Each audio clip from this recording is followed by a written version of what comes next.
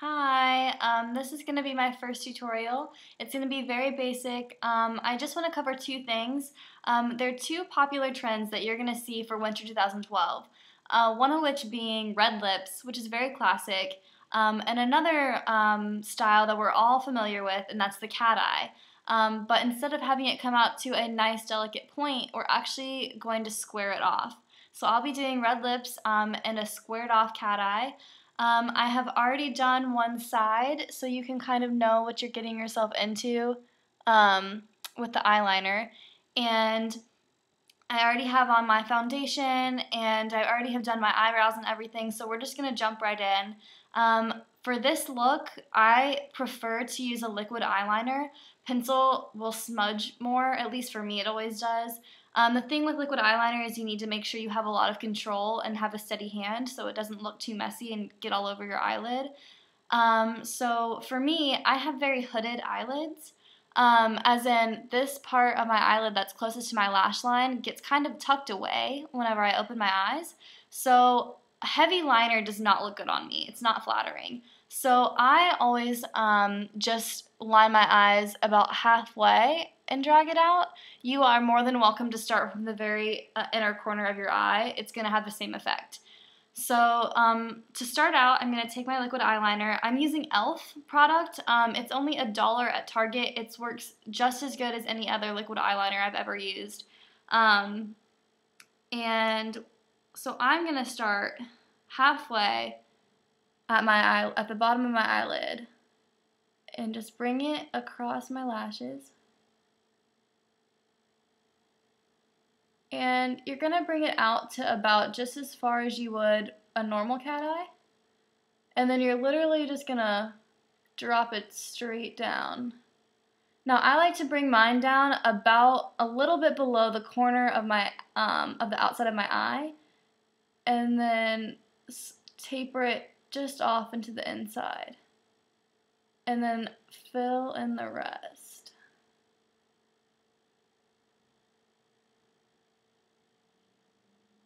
And you want to make sure you get it nice and smooth so it looks really classy.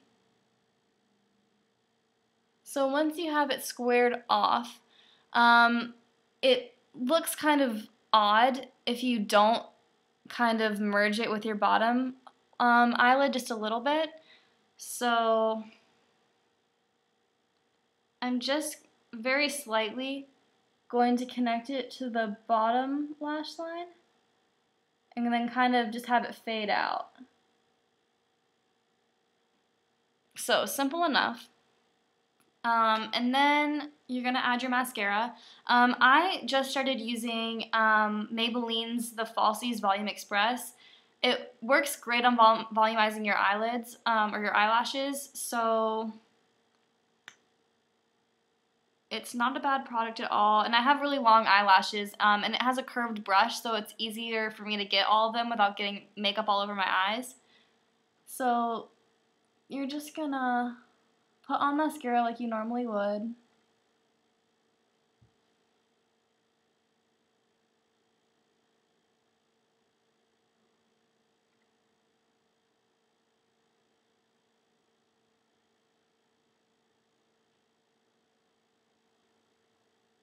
Now, if you're like me with really long eyelashes, it's so easy to get mascara on your eyelid if you're trying to get your entire thing. And I used to be the kind of person who'd always just try to wipe it right off, but I found it's a lot easier to leave it and let it dry and then put your concealer just right over top of it.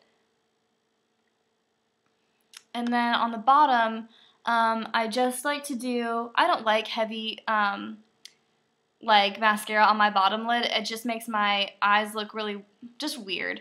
I think it's a more delicate approach when you're not putting mascara on your entire bottom eyelid.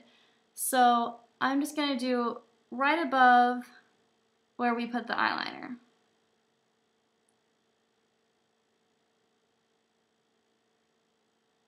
And have it kind of fade off. So this should basically be your finished product for your eyelids. I'll take my little bit of concealer, just a small bit, and cover it right over those spots.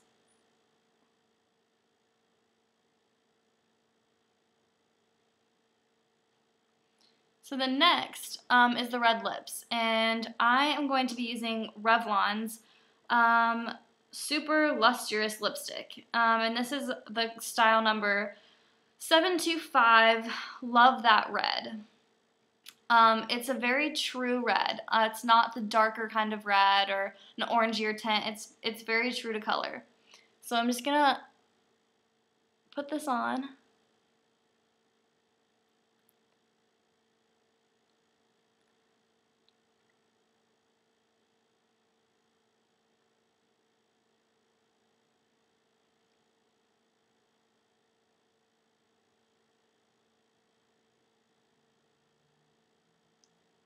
And the trick to doing very bold colors is to be as careful as possible.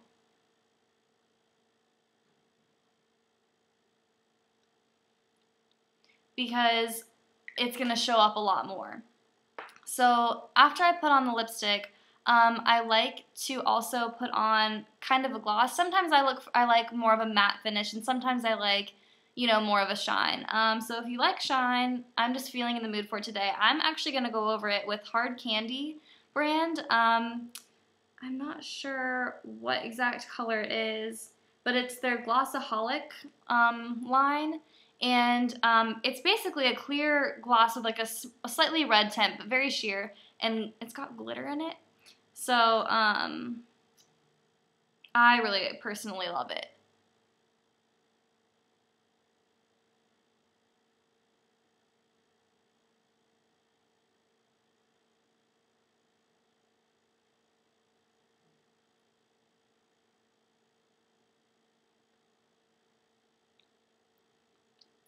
So now you have the lips done,